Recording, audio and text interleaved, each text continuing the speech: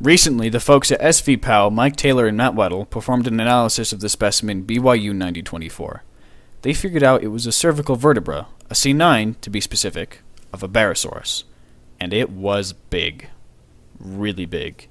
9024 C9 was twice the size of ROM 3670s, the largest Barosaurus discovered in Canada, and it even dwarfs that of BYU 3GR, which until now was the largest Barosaurus in the world.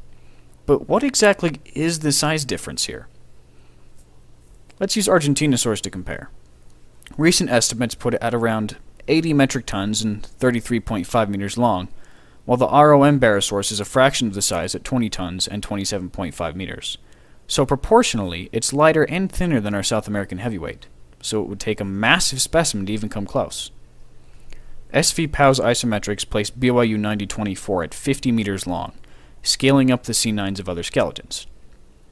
We can put that number into a square cube law equation and find out how heavy this monstrous sauropod really was.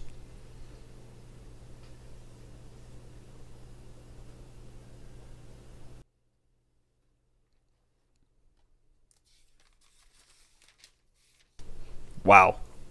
So if SVPOW is correct in their identification of the C9, and if their isometrics are on point, then Barosaurus dwarfs Argentinosaurus. That's a difference of 40 metric tons and nearly 17 meters, equal to the difference between a dolphin and a humpback whale, the difference between a velociraptor and a pack of Tyrannosaurus, the difference between Harambe and the Kong family, the difference between Godzilla and Caligon... No, not really. Nowhere close. That's more like several trillion tons.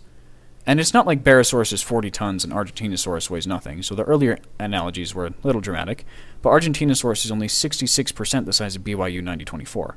So there's the answer. Now if only we could find the rest of Amphicoelias. By the way, this Barosaurus weighs more than an average blue whale. That's a little terrifying.